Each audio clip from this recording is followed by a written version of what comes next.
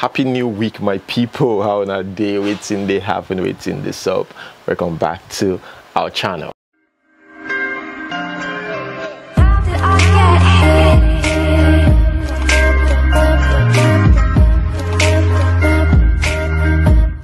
Okay, let us quickly talk about the free merch. I'm talking about the free t-shirts and the free caps. First, I want to thank those of you that made that possible. I'm talking about the sponsors, because these people didn't pay for shipping, they didn't pay for the t-shirt or the caps.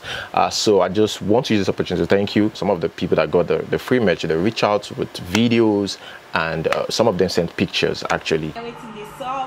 My name is Muna_Flourish. Thank you for my wonderful gift. I really love this. I was not expecting it to be this good, but it's so nice. I really love the texture and everything about it. Thank you for the gift. I did not pay for the delivery. I just went there and took it. I'm just coming back from the place anyways. Thank you so much. I love it. So thank you guys once again, and guys, don't forget to patronize me, okay? Like, I sell t-shirts, caps, and pullovers, and yeah, I send to UK now though. Yeah, the shipping is just a little bit pricey.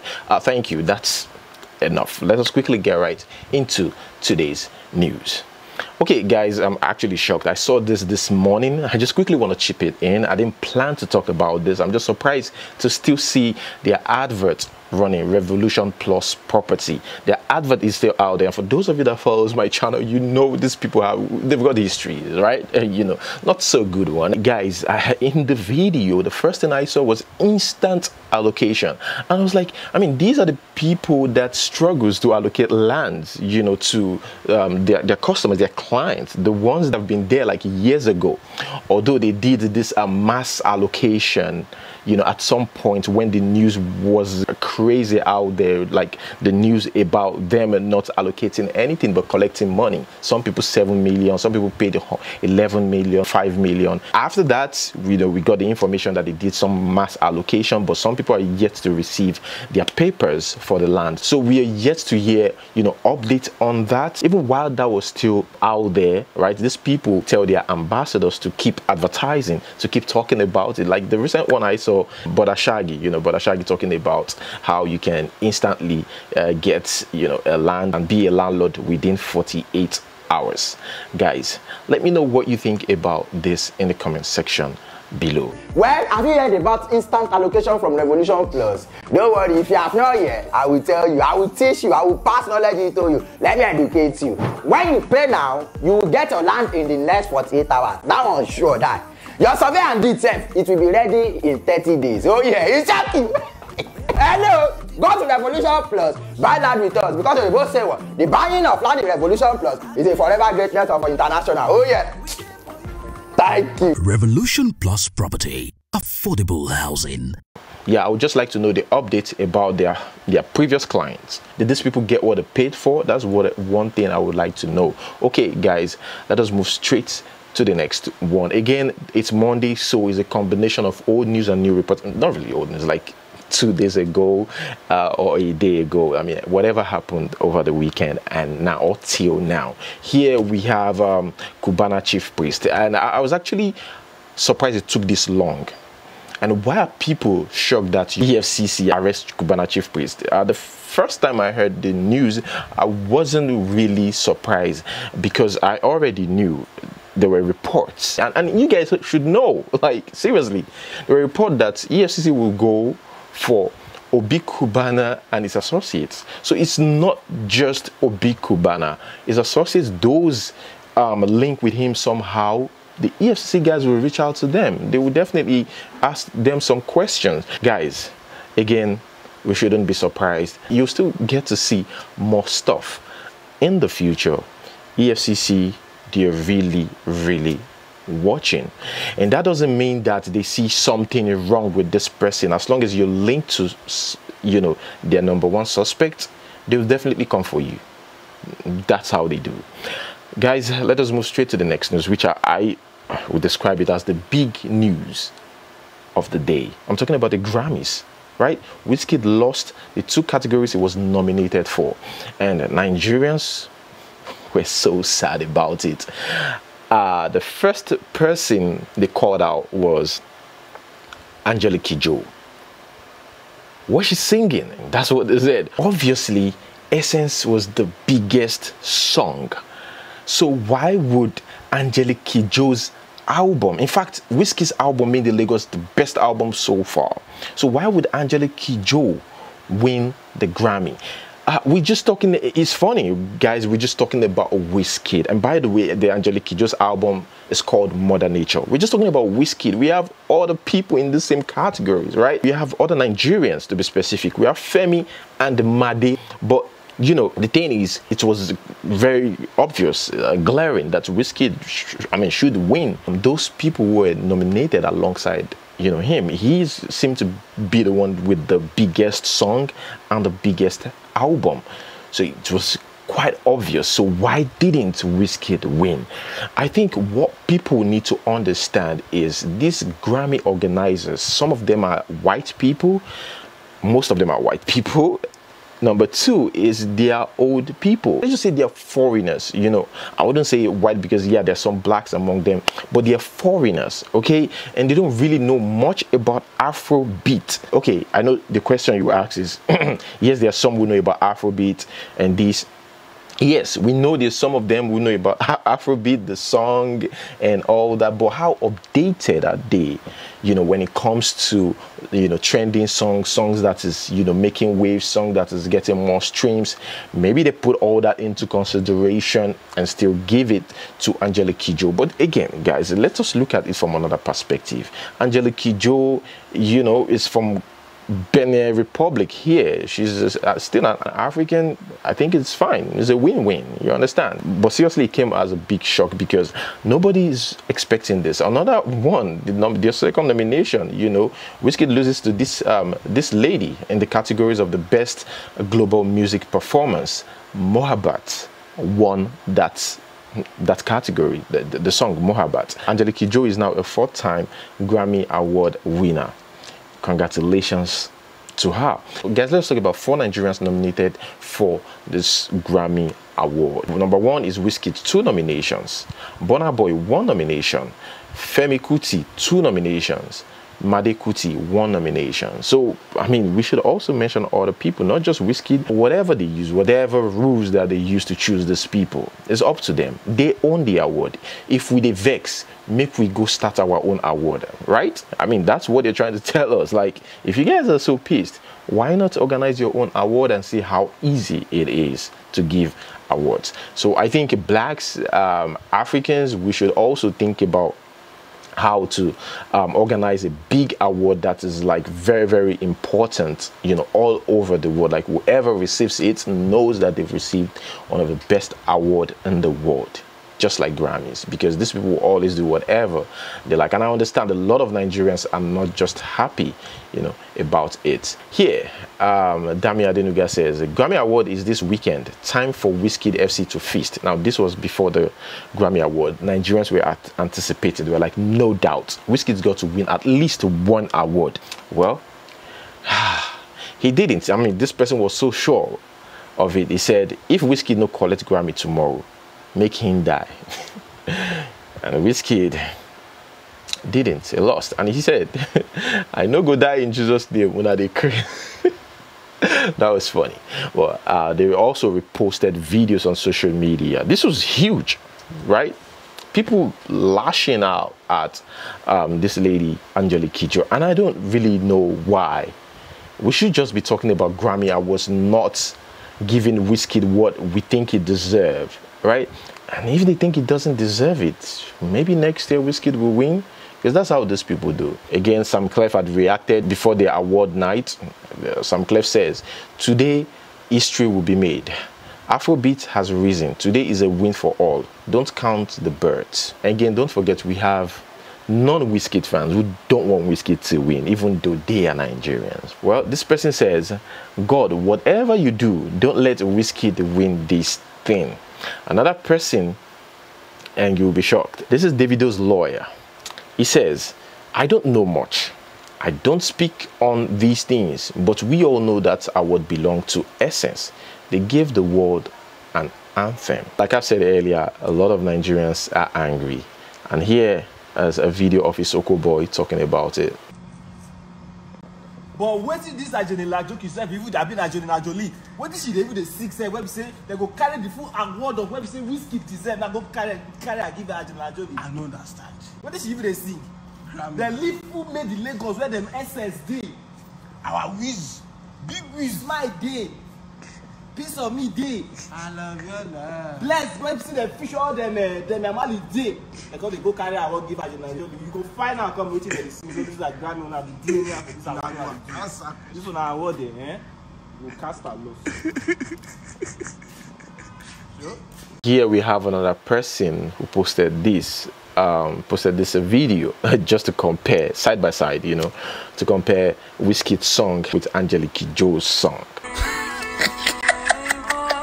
Okay guys, that is it about the award and the Grammy stories and stuff like that. I understand. We don't even know why Wizkid wasn't given the award, you know, like we don't know the criteria, and the Grammy wouldn't even tell you anything. They wouldn't even explain anything to you. But yeah, that's about it. Let us talk about DJ Maforisa as he breaks down how he discovered Amapiano through Wizkid. The crazy stuff about Amapiano Limited is so crazy. Yeah. So Amapiano was like a kind of like an underground movement, right? So I had a booking in Pretoria. So he was there in South Africa.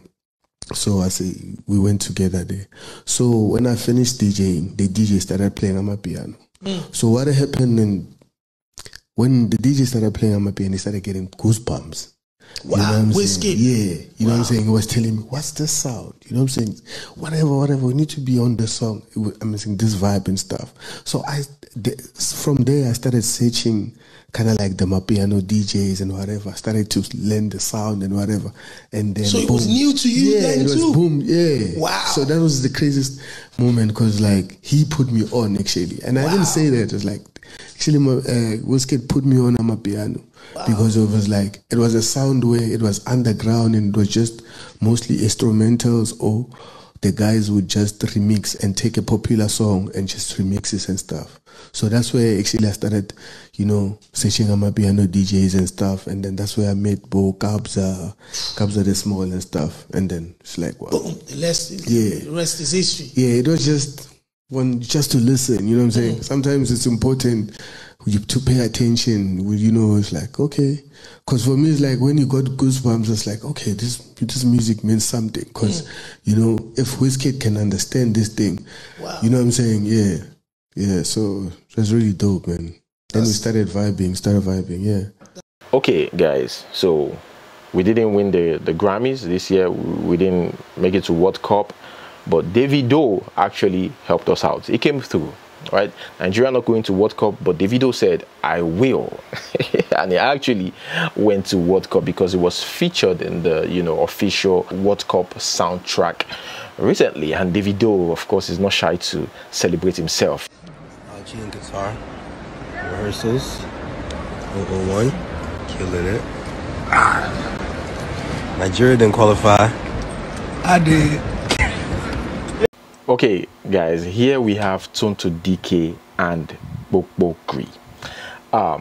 Remember the incident that happened between Tonto, Dike, and Kpokpokri back then? A lot of people actually supported Tonto, Dike, and they blasted Kpokpokri for orchestrating or for releasing an audio tape. Although the audio tape didn't come out directly from him, but the lady actually confessed.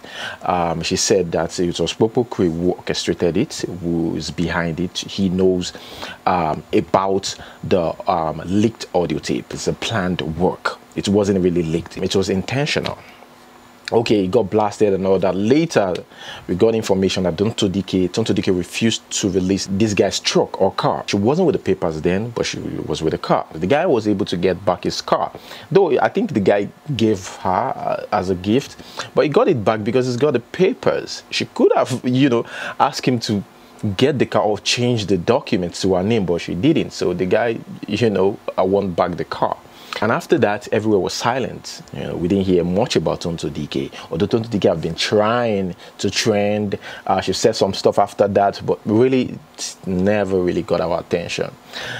And now Tonto Dike posted a video of Bokbokri twerking. Although it's a funny video, but the first thing that comes to your mind is, I think Tonto Dike is yet to move on. I mean, that's the first thing that came to my mind. Like, I think Tonto Dike is yet to move on. It was a messy breakup. Why do you still have these guys' video on your phone?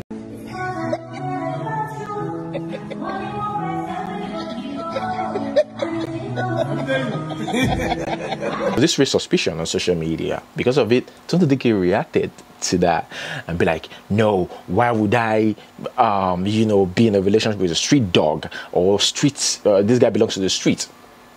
This was the person that represented your son's dad, you know, during an event. You took him there, and we saw pictures on social media. Tonto Dike said she is just expressing how she feels at the moment. That's why she posted the video of Bokbokri twerking. This is the same guy you dated, right, back then, and the breakup was messy on social media. So why do you still have the video? So it's the video, it's not your mood. It's not about your mood, it's the video. So it's make it seem like, oh, Tonto Dike is yet to move on. She had said, what belongs to the street stays in the street, and what on my phone is mine. Cruise upon cruise, and anyone can be my little memes. It's the lack of faith that I would probably bring back the street dog for me. Yes, you can say all these crazy things about him, but he still lives somewhere in your heart. It's still there.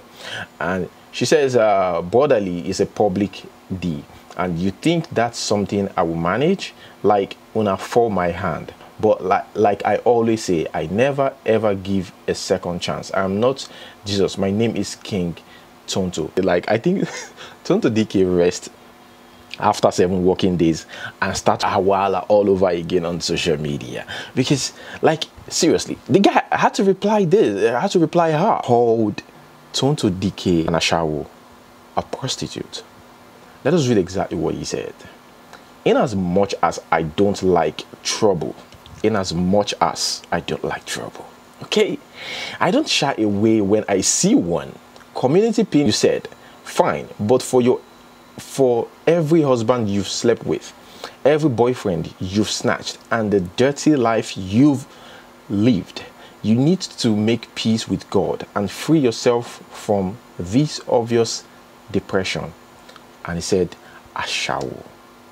Okay, getting serious. Well, Tonto Dike replied him, you know, for calling her a prostitute. Oga Kpokpo, from morning till night, I beg, between me and you, who is the prostitute? Name the names of the husbands I have snatched, or boyfriends. Name a place, any block join me together with anyone's husband. Oh, I call you a community public D because that's who you are or something.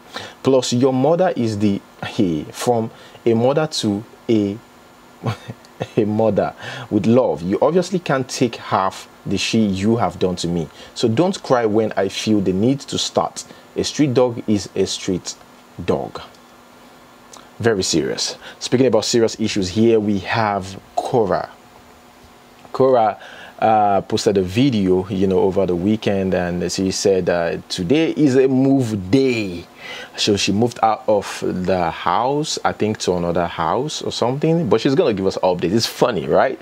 Like, she's gonna give us updates like we are family because we're sure that she's gonna give us updates. We getting so much details about these families on social media from no one but them. Nobody is out there, no insider was out there or friends sharing the story. They are the ones sharing the stories. The husband will come out on social media, share his own part. The wife will come out on social media, share her own part, but she's refused to explain in detail what happened between them. The husband has always been the one giving us updates. We, the family members, social media family members, I don't know how comfortable people feel watching their dirty linen on social media. Today is move day. We're moving, and I'm gonna be packing up a lot of my stuff. We found a place. It was very fast. It was very impromptu too. But we eventually did, and we're moving today, and it's a move day. So join me as I get prepared. Move is time. pile. Let's get moving. My house is a shithole. My house is very dirty right now. It's so dirty. All my days. What dirty? Yeah, but this is no longer my house. So let me share up. Let me share up and mind the house that is my house. It's time to pack all these clothes into the boxes. And they just came out of 1 week ago. We're packing it back. He will not sense but one again. Hunting me. Shane Bonnie. Oh my gosh. Covered this house with the blood of Jesus. Thank you, Lord. Thank you, Lord. Thank you, Lord, for everything you have done. You did it! I did it! My eyes twitching a little bit. My head. Well, you did it. Thank you so much, Queen. I appreciate you. Women supporting women. Speaking about washing your dirty linen on social media, here we have Joke and Olu Jacob's son.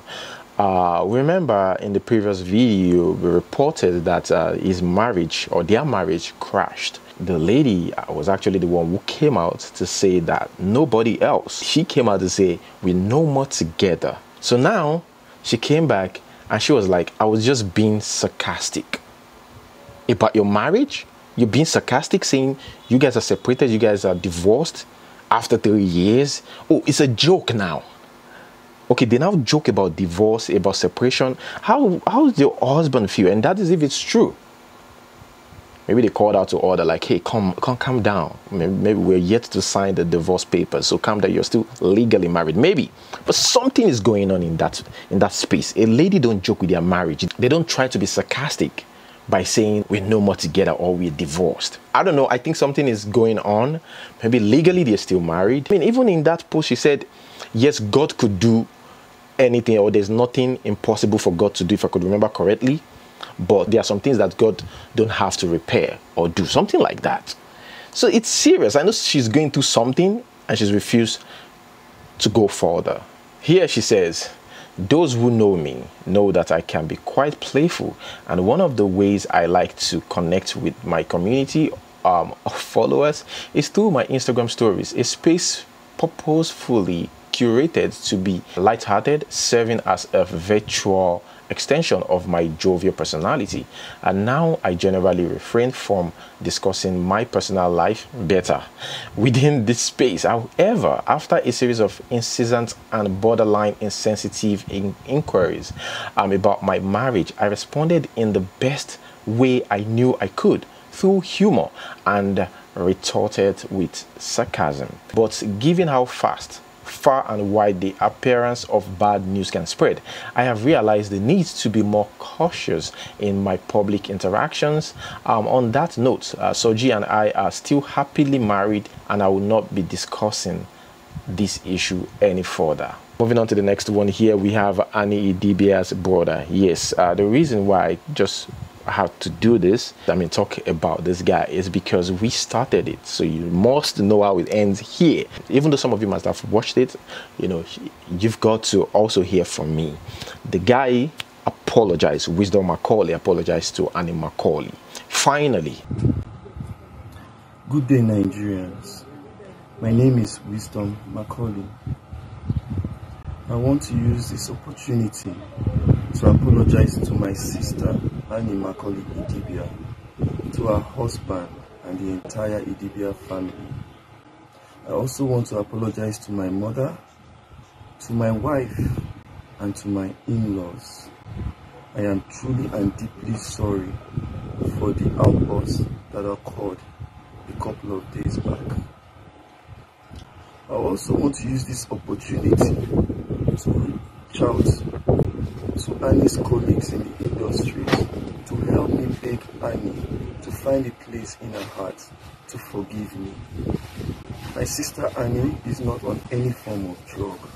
I have never seen it with her. I am not on drugs either. I have been under a lot of depression for a long time now, and I know and I've come to realize that the route I took wasn't the right one. It's just a whole lot going on, and to feel that your food or your source of income is being taken away from you, it is what led me to laying all those false allegations against my family member. I am truly and deeply sorry again. Annie, mbok ainekami, taka nomien, Kevin Bosenunamfen, mbok. Also, I'm a movie producer and a fashion designer. I want to also use this opportunity to beg well-meaning Nigerians and people worldwide who would come across this video, who would want to give me a chance to establish myself and to stand as a man. You can reach out to me through my DM or on my phone number. Please, Nigerians, Nigerian youths, I am truly and deeply sorry. My sister is not on drugs. My sister is not on any form of drugs. I am not either. It came from a bad place, and I apologize for it. Nditonyen, Nitokwaibum, Irungen, Etemi Kami, Idakinno, Menam Semi Fono, Idakinno, Mbok, Ainesidue, Ayamia Mubok Nasia, or Mia Mubong Ufien, I use Nasia, I broke with them, Idakinno. Thank you. Okay, guys, we have politics here. Governor Yahaya Bello called the names of his 3 wives on TV, and he forgot the last one. This is what happens when you marry more than one wife. My dear wives, Hajia Barisalamina Oiza Bello, Hajia Rashida Bello, and Hajia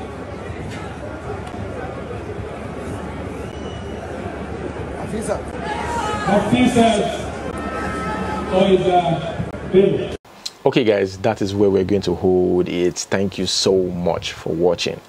To this question: if you become Nigeria's president for 24 hours, which of these issues will you solve first, and why? Number 1 is insecurity, 2 is ASU strike, 3 is epileptic power supply, and 4 is fuel scarcity. Leave your answers in the comment section below. Thank you once again for watching. Until we see you next time. Peace.